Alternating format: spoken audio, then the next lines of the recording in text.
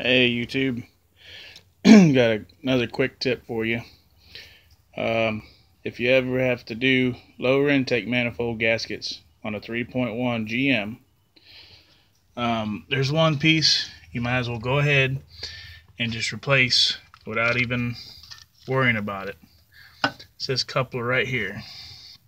This threaded coupler that takes your heater hose and makes it a quick connect to go into the thermostat housing, because I have never done one of these jobs and not had that coupling.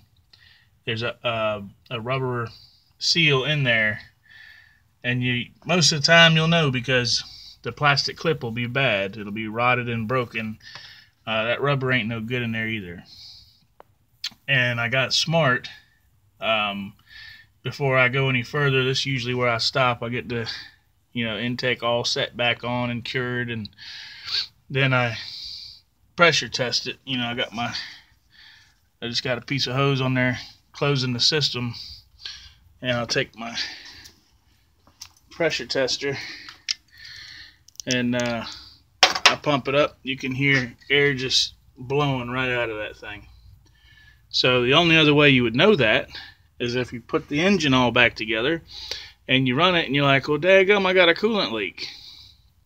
And let me tell you, that thing right there is no fun to try to take out when you got the intake back on. So just save yourself some time and some headache and go ahead and change it now, because it's going to be a heck of a lot easier to do it now than it will be after you get this thing back together.